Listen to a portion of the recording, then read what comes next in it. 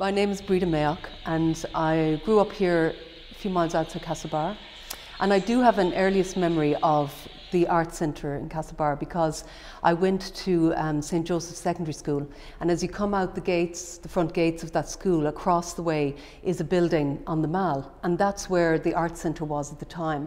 Now I didn't know that, but I saw one day, I have a clear memory of seeing this woman outside it with I suppose blonde hair, and she had these shoes on with big platforms all around them, like a big, and I really noticed it, and it made me really interested. I hadn't seen anything like it before, and I knew that there was something going on, maybe a bit interesting in that building. And that was when the Arts Centre was in that building there in the Mall, and that was Marie Farrell, actually, who I saw, yeah, outside the building. So anyway, many years later, like I know Marie.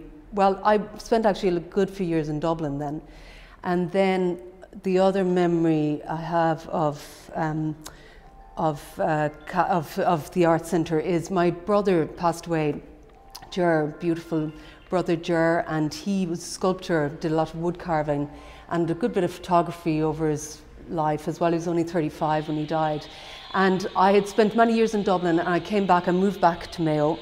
And I contacted Marie and asked her for a meeting, and I brought Ger's portfolio and I asked her if we could have an exhibition of his life's work in Linenhall. So she was, of course, so generous and kind, and we did have an exhibition of his work in 2010, I think, and we had a huge opening here, and it just meant an awful lot to my family, to all of us.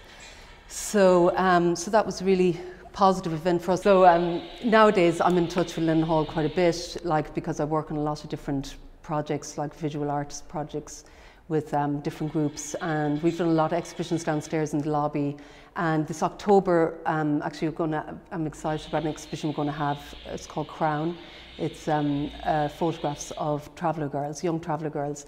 So that's coming up in October, but always I'm often in touch with Linenhall. I often have, things that, I'm doing a photo shoot or we're doing something, and I just ring up or email, and you always just this positive response. It's a very warm and positive place for me, and it's certainly, yeah, it's close to my heart, Linenhall Arts Centre, for sure.